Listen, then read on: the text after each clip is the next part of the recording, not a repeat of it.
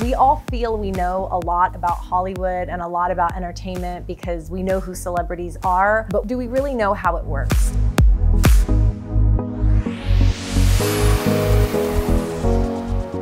Everybody knows about #OscarsSoWhite, but there are issues with discrimination and representation in other fields within the Hollywood industrial complex.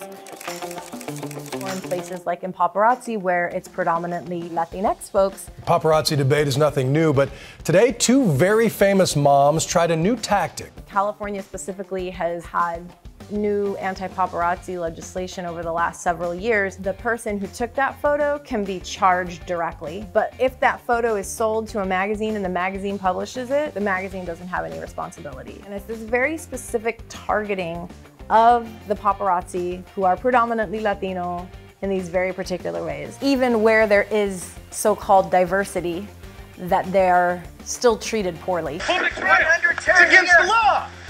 You're under arrest. What the hell? You like this? You're under arrest. Back up. Back up. Dude, get your knee off of his head, bro.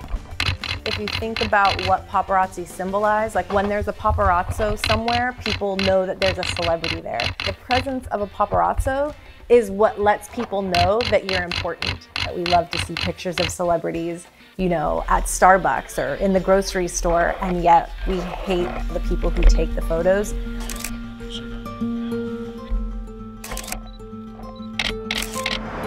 There was a paparazzi run over here? So what can you tell us?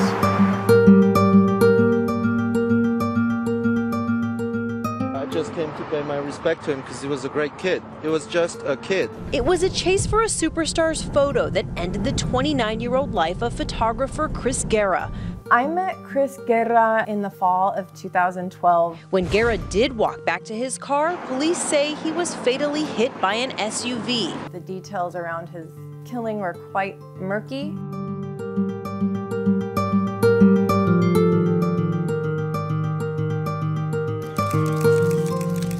Now to the Me Too movement growing this morning in the wake of the Harvey Weinstein scandal. Women who work as celebrity reporters face a lot of particular challenges.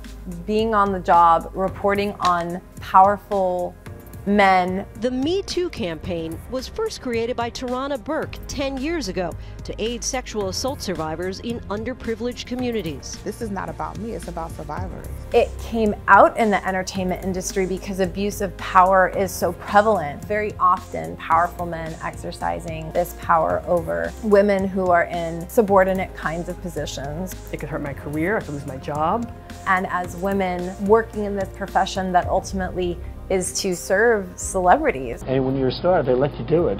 You can do anything. Whatever you want. Grab them by the I can do anything. Natasha Stoynoff in Mar-a-Lago. Donald wanted to show her around the compound, and so he took her into a room and closed the door, and then he threw her up against the wall and kissed her against her will. I met Natasha Stoynoff when I started my internship with People magazine. We had a very close relationship and confided in me when she was reporting on Donald Trump. She was sexually assaulted. I wasn't brave enough yet to be on camera.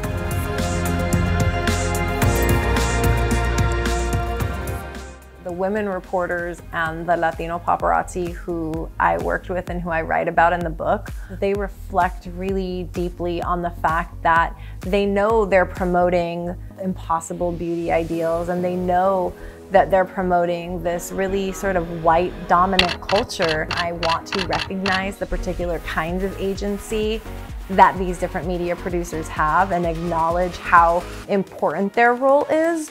The reason why manufacture works is because there's a certain way in which this is an existing machine. It's not necessarily what they would want. They understand their role in this larger cultural structure.